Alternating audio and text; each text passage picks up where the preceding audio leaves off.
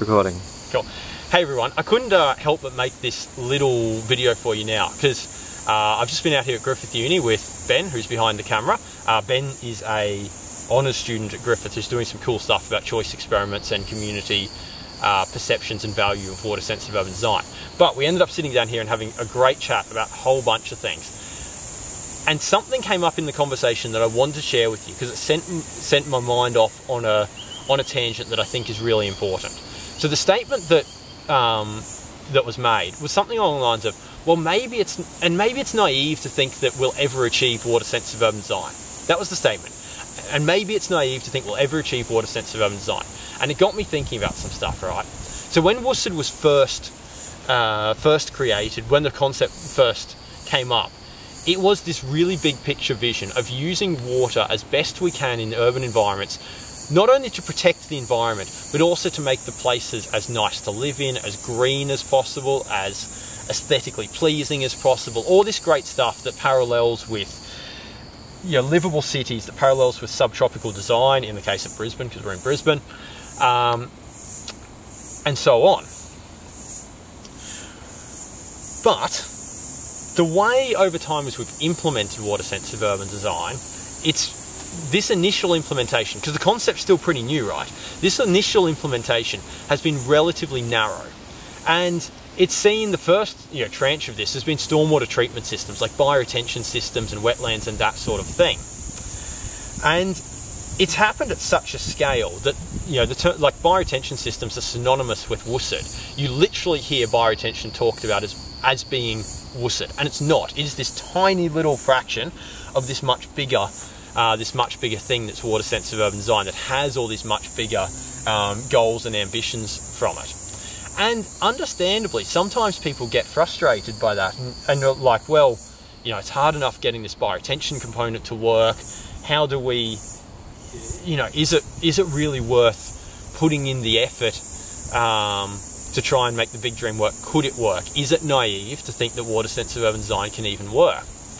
And when I think about it, when I think about my still relatively short career in this space, something that jumps out at me is how the reason that I feel I've been able to contribute in this space is because I was able to stand on the contributions of people that came before me. So people who were really influential to me. And in this instance, it's people like the Sean Linsters of the world, the Alan Hobans, and so on and so forth. And obviously there's many more people who've done good work, but those are two who are particularly influential for me. And because they were able to do good work themselves at the time and set this strong foundation, then when I joined the industry and got to know them a little bit, I was able to build on that in my own little way. And the most obvious aspect of that for me is around like managing stormwater treatment systems and that sort of thing. But I was able to build on it. And I'm equally aware now that other people come along, like Ben, I mentioned Ben, who's behind the camera, as an honours student at Griffith, is now building on a little bit of my knowledge and a little bit of everyone else's knowledge to do his own aspect of this, right? And so I look at it and I take a really, really long-term view of water-sensitive urban design. And you can think of that in a bunch of different ways. You could think of that as 100 years in the future. You can think of that as 500 years, of 1,000 years, as 10,000 years, 100,000 years, right? If the goal here is ultimately to have a future society that is both sustainable and nice to live in, then ultimately we have to get water-sensitive urban design or something like it to work. So I think of this as a really long term. So I fit the two of these together. I go, we need to make this work at some point. The sooner the better, right?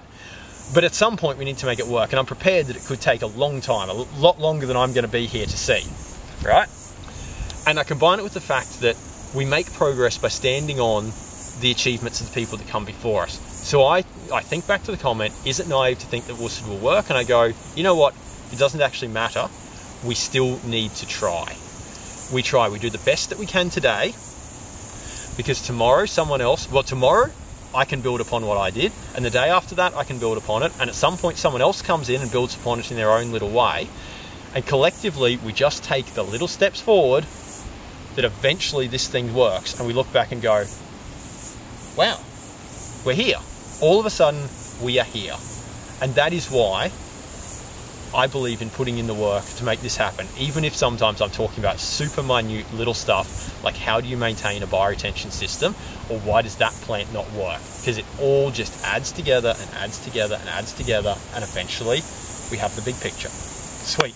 That's it for now. Have a good one.